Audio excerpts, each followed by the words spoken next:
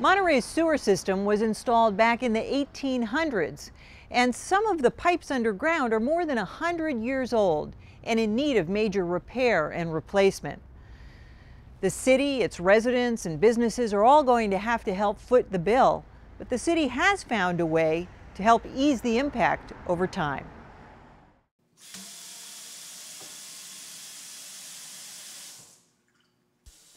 Most of us don't know or imagine what happens to our wastewater as it flows down our sinks, toilets, and bathtubs. Out of sight, out of mind is the general attitude.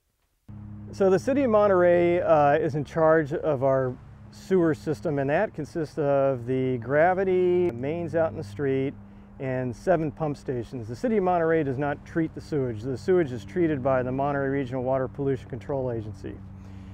So the way the sewer system in Monterey works is quite simple. You have your house, and then connected to your house or your apartment is a sewer lateral, which is the responsibility of the property owner. That sewage then flows into a sewer main, which is the city's responsibility, and those are generally located under the streets. And it all flows by gravity, and eventually it reaches a low point somewhere on the earth. Oftentimes it's near the ocean, and at that point the sewage needs to be pumped, because the sewage is ultimately treated out in Marina at the Monterey Regional Water Pollution Control Agency sewage treatment plant. We rely on these sewer mains and pumps to successfully transport our waste away from the city and the bay. But what happens when they fail? The City of Monterey does unfortunately have sewer spills. In 2010 we had about 25 spills. Those are both from the public sewer system and also from private laterals. One of those spills was actually pretty significant. It was 10,000 gallons. It got into a creek. Fortunately, due to the quick work of our crews, they prevented the sewage from getting into the ocean. But we can't always count on those kinds of rapid responses to these incidents. And so we need to make improvements to the sewer system to help reduce those number of sewer overflows. Monterey's sewers are showing their age. The City of Monterey has over 102 miles of sewer pipelines and 7 pump stations, and 60% of it is over 80 years old. Locked under our streets and neighborhoods, we can be blind to their deterioration. Many parts of our sewer system are well over 100 years old, so like everything as it ages, things wear out. Most people probably think, well, it's just carrying water and sewage, why would it wear out? Well, like I said before, roots can get into these pipes, and roots are probably one of the main causes of problems. Throughout the years that these pipes are in the ground, other utility companies work in those rights of way, and they work around our sewer mains. Sometimes they can cause damage. Some of our pipes are fairly shallow, and so as the cars and the trucks go over the tops of them, they can break them apart. So generally speaking, it's a matter of age and wear that occurs on these sewer lines that's causing the problems. The City of Monterey decided to send special equipment and cameras underground to assess their condition. Well, starting in 2000, we actually inspected all of our sewer lines using a closed-circuit television camera. And from the data that we gleaned from those inspections, we then assigned a letter grade of A to F to every one of those pipes.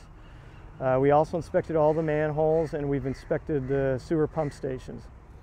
So what we're going to be doing as a result of that is that we are anticipating a $16.8 million project, which will focus on the F pipes, the D pipes, and a portion of the C pipes, as well as the manholes and the pump stations that need to have work done on them, bringing all of the system up to an A, B, or C grade. Failure to treat this problem can have dire consequences for our region's health, economy, and environment. Well, when sewage spills outside of the pipes, there's a number of things that can result from that. One of the first is exposure to humans and the pathogens that are in that sewage.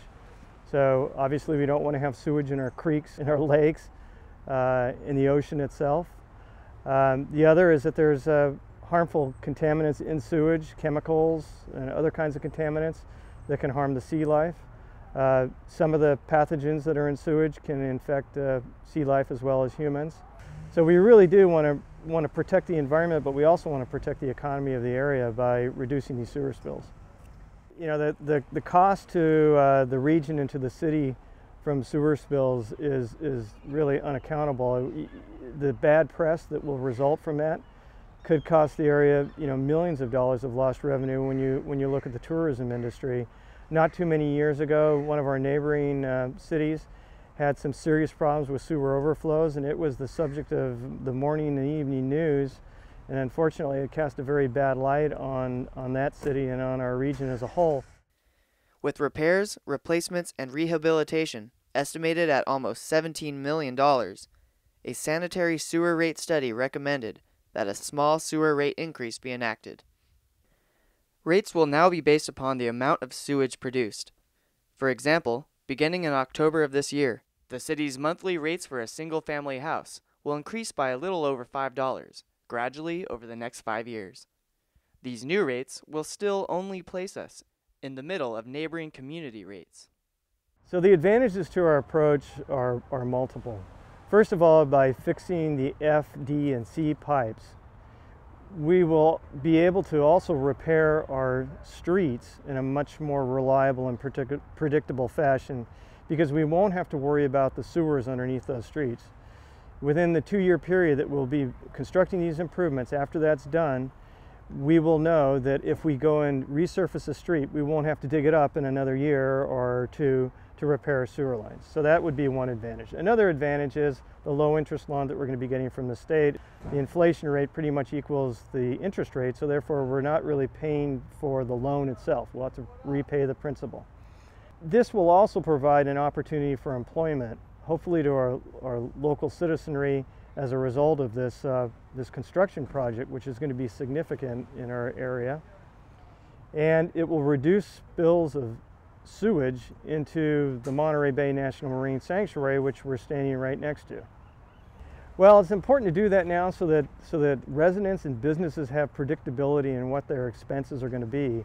None of us like rate increases, but I think the rate increases we like the least are when you have a rate increase and then 5 years later you have another surprise rate increase because something happened that people didn't plan on. Well, what we're going to do here is we're going to take care of all the problems that we know of that we think are going to result in a spillage of sewage in the next 20 years. So we'll have a very reliable system, and our costs will be very much stabilized because of this.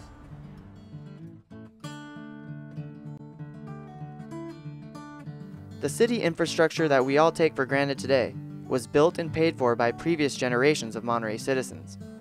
Our infrastructure is aging and in imminent need for repair and renovation. It is our responsibility to pass this infrastructure along to future generations in as good, if not better shape than we received it. That will take time, money, and community will to fund these projects that protect Monterey's future. Visit the Plans and Public Works Department pages at monterey.org for more information.